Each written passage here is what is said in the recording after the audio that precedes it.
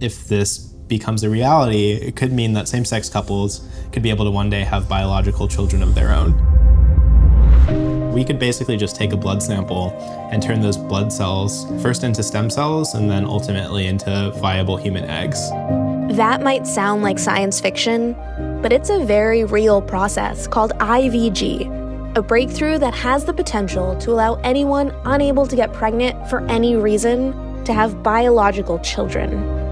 So far, IVG has only been successfully performed in mice. However, a fast-growing and well-funded startup in Berkeley, California, is looking to make it a reality for a current generation of would-be parents. If this works, it could be one of the most significant technologies that are ever created.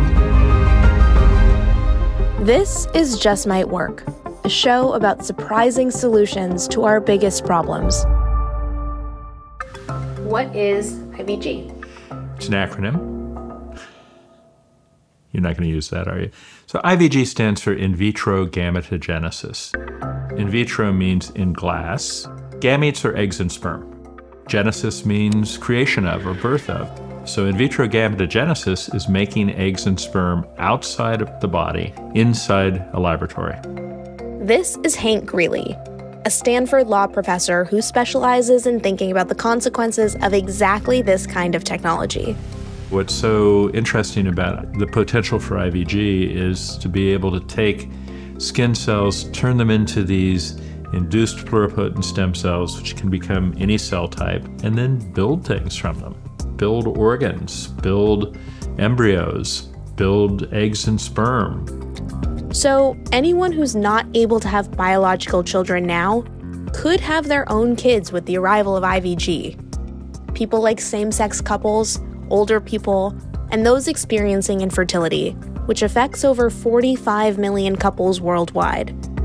Some people say they can always adopt, they could use donor egg, donor sperm, people don't need to have genetic babies, and that's true, but many people really want to, and they suffer.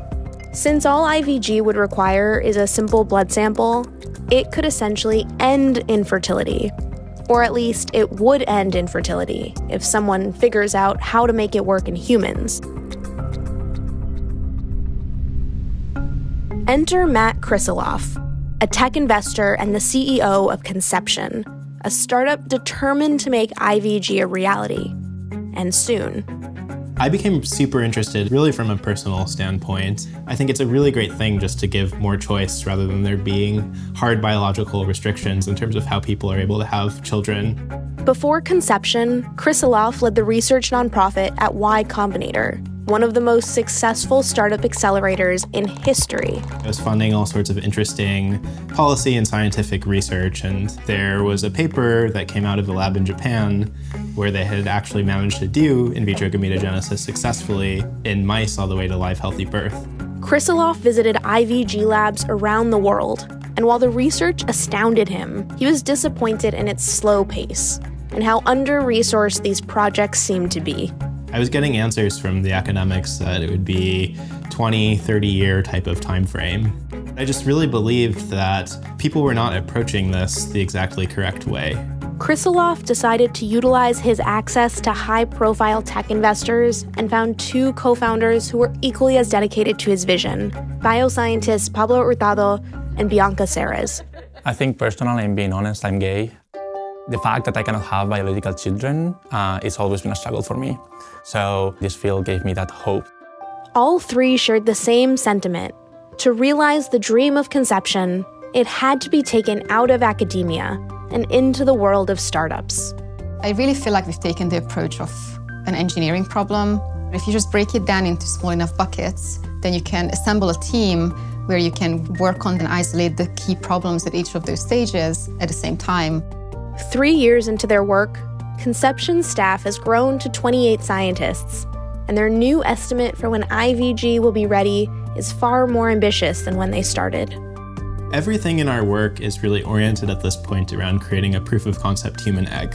You can only take what the ovaries can produce. And so one of the huge challenges were like, how do you hijack the human body and get more cells, more eggs, more embryos? So these here are human-induced pluripotent stem cells. So you can take blood or skin cells and generate these beauties here. What's really exciting about these cells is that they can become almost any cell in the human body if you put them in the right conditions. These days, I'm confident that within a couple of years, at least in a proof of concept way, we should actually be able to have this in humans. Ethical and legal questions have always dogged fertility science. Who will have access to the technology? Will it bring on a generation of designer babies? The idea is we can edit the embryo's DNA in a way to give babies basically superpowers. Give them the intelligence and the sports ability and the personality and so on. But that's not really even possible with IVG. At least, not yet.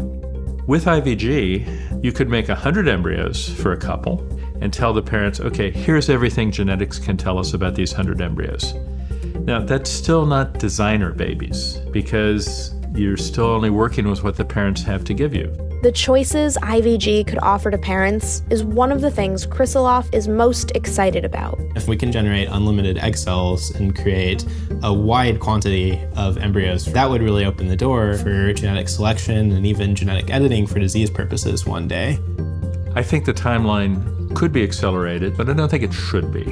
We really need to be confident that these artificially produced eggs and sperm don't lead to a vast increase in miscarriages and stillbirths.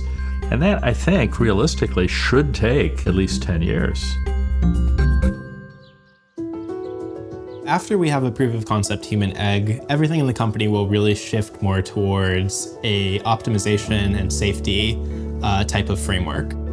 So we'll be doing a lot of benchmarking of our embryos against more traditional embryos, and then we'll also be doing animal testing, where we'll want to be creating animal offspring to make sure that these are safe and healthy too. Conception is optimistic that clinical trials in humans are possible within a 5 to 10 year time frame. I've known enough infertile people to know that to some of them, it's a terrible curse. It's a terrible blight on their lives.